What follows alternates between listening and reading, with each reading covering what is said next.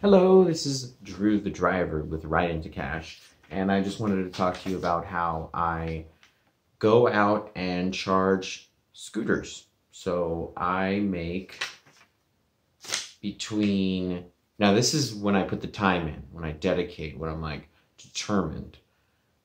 I make between $150 and $220 a day in 5 to 7 hours charging scooters. So I go around, sometimes I'm walking, I scan the little code when it's available to charge. I bring the scooter home, I plug it in because I have chargers from Lime Bike Company for Lime S scooters and from Bird Scooter Company.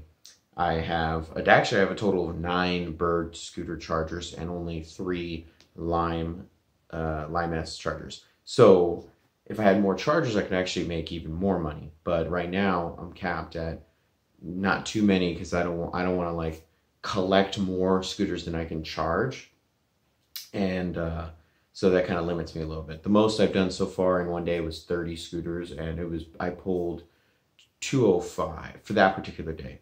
But if I put the time in, like right now, I have, I don't know, 22 scooters and charging, and they're already pretty much fully charged.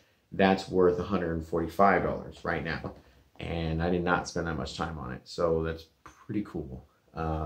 This is mostly available for people who live in areas where the 2 different scooter companies are out and about. So if you're in California, there's a lot of places that have it.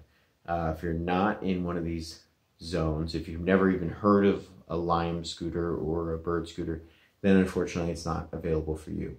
But if you have and you do see them a lot, there's an opportunity to make some money. And honestly, most people almost kind of look down on people like, oh, why are you doing that? Blah, blah, blah. Is it really worth it? And they don't understand when you work a job that's like subcontract work where you have total independence, you make really good money. Now it's gross pay, meaning you have to calculate your own expenses like gas and tools you might buy or what have you, so that you can write it off at the end of the year because you're going to be full taxed. And in most situations, it's close to around 30% of what you're making, you're going to have to pay in tax. Now, if you have write-offs, like all your mileage to and from different places, you can bring that taxable income much lower.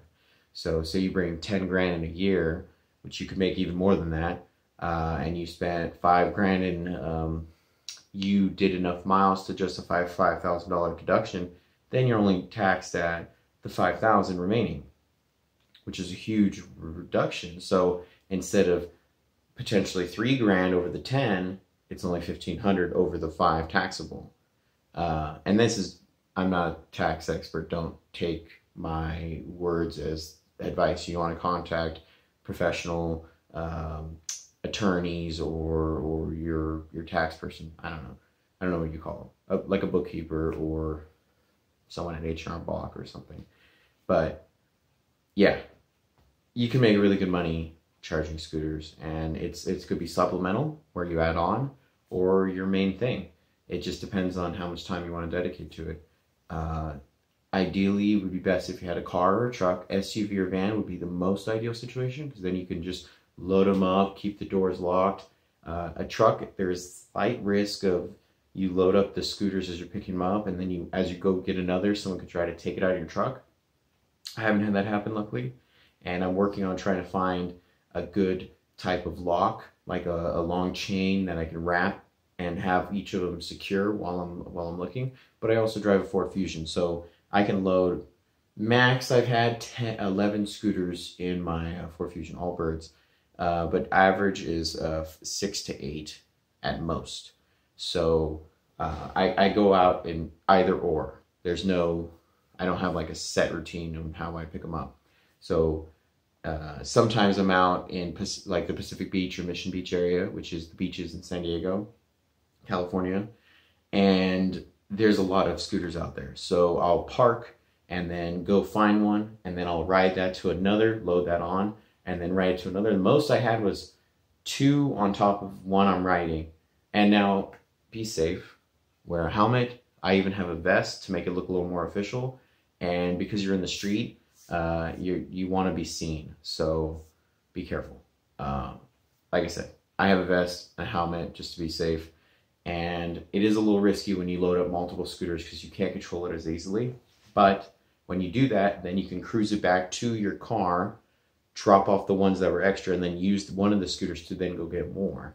And there was a day, I think it was last Friday night, it was early evening, it was like, I don't know, 6 or 7 scooters started becoming available because they were low battery. So I swept up 11 in an hour. I think it was 7:30 to 8:30 Friday night, and I picked up 11 scooters worth $70 or something. It was a pretty good haul. And then later on in the night, I picked up even more with my truck, and then I dropped them off the next day. So it was a good run. Yeah, overall, scooter charging can make you money. If you have any questions, leave a comment below, and I'll do my best to respond to it. You have the potential to make that much money, $150 to $220 in a day, when you do both companies and when you have a solid amount of charging cables. I have 9 of the Bird because 3 of which are my old roommate. He did the Bird scooters first to charge them, but then he kind of stopped, so he let me use them. And I started doing it, which gave me 3, and then I switched to mechanic, which they sent me 3 more. So I have a total of 9 from that. But I've requested more and they're backlogged, so they can't actually send out more yet. If you don't have a lot of chargers, don't overdo it. You don't want to be in a situation where you pick up a scooter that you can't actually charge and drop off the next morning. So start off small and wait until you get more chargers and then work on even more and more of them, okay? So because if you do both companies, you can make money. It does look like Lime has changed up where at night, instead of making them all available, all the scooters available for people to pick up, at a certain hour, they just turn off the majority of them. So no one can get them. You can't collect it and you can't ride it after a certain point. And only ones that are like actually low battery or much further out in the area where they're not going to be found and ridden by a regular person, those are available. So I used to make a lot with Lime, not as much now. And that's fine because they actually raised the price, so I'm making more per instead of a large amount of them and less money. So it's still pretty cool. Yeah. Cool. If you want to do this, I highly encourage it. And you know, most people have told me, why are you telling people about this? Why do you want to make more competition for yourself? Because it is a competition to go find scooters. Like you could be rolling up and then another truck or a car, they roll up or someone runs and they snag it. I am all for telling people about ways to make money. I am all for people getting out of their like tough situations, and making side money charging scooters is a way to do it. So if you need to find a way to make extra money because you're in hard times or you're doing well but you like to work hard, do it. You know, I don't care if I care about people getting ahead. I don't care that there's extra competition. It's not a big deal to me.